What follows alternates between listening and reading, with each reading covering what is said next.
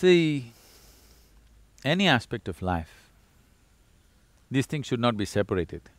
What people keep on asking, what is the connection between life and love, life and spirituality, life and sport? These are all different dimensions of life. These are all different expressions of human life when someone lives intensely. If you live a tepid life, if you live a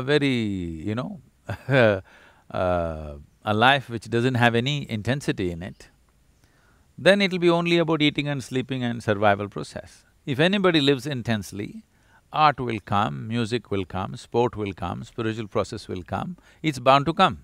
How will it not come? So it's about intensity and involvement. Where there's intensity, there is involvement. As I said, when Vivekananda said, you are closer to God in kicking a ball than in prayer.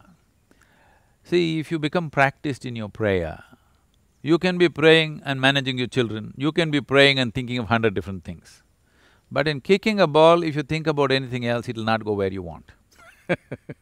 You must be absolutely there, otherwise it won't work. So it is the intensity and involvement. Without it, there is no spiritual process. Spiritual process is the highest level of intensity and involvement. If you are involved with life intensely, you will be naturally spiritual. Spiritual does not mean looking up or looking down, exploring the nature of your existence. How can you not do that if you're intense about your life? If your life matters, how can you not explore the full depth and dimension of who you are? Because that is what the spiritual process is.